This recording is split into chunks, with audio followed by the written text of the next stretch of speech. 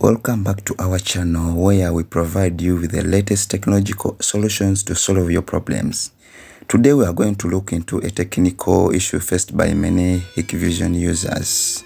Many have been experiencing issues accessing your devices remotely because it appears to be offline. Let's dive in it. First, run your SADP tool on your laptop to see the IP address of the device which is on the network. Then use that IP in the browser to log into the device.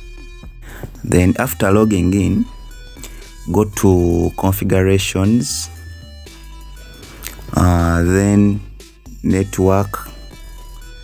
Check whether the IPs are correct, the IP address, the subnet mask, actually even the gateway, it's very crucial. Check the DNS server. These IPs has to be on the same subnet with the network or with your router.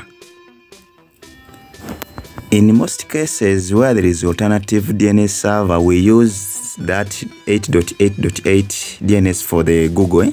After checking well whether the network settings are okay, then you have to go there on advanced settings. Then go to Platinum Access. You see the device is offline. So what you do here, you have to tick here in Platinum Access mode. You have to tick the enable icon so that you connect to the HIK servers. If you didn't enable that thing, that your device has to be offline. Yeah. So you have to enable this box. Once you enable that box, it will bring a pop message to accept the terms and agreements and the privacy policies. Once you tick them, save, you see you are seeing now green ticks here.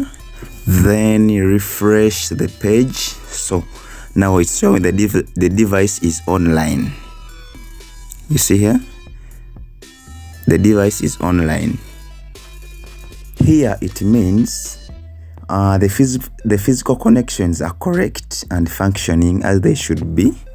Like Ethernet cable from the router to the NVR or DVR is connected well. The ISP, which is the one, is giving well internet so that you are connected, so you are able to see your device remotely. Thanks for watching.